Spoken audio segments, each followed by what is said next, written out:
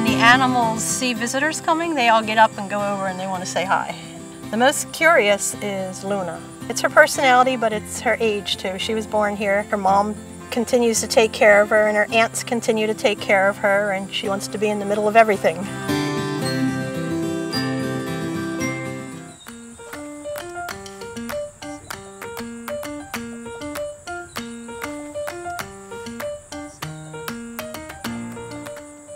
We have guests arrive. We have anywhere between 1 guest and 10 guests at a time. And then we walk down here to the field and meet the animals. I have Mahogany and Crystal and Luna and Libby. And my goats are Charlotte and Cody. The animals are always excited to see the guests, and they'll come running up to them, and everybody gets to know each other.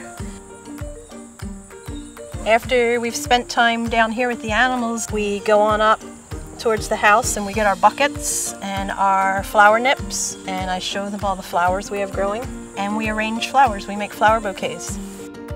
My whole farm tries to be in a circle. I use the alpaca manure for in my garden beds, and it really, really makes nice flowers. I grow some herbs down there that I feed to the chickens and goats and alpacas.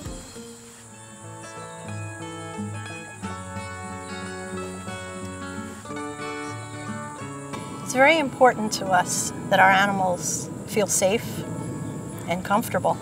It felt really good to be part of a company that believes in being kind to the animals and keeping them safe and healthy and happy. And our guests get to enjoy them, whatever they're doing.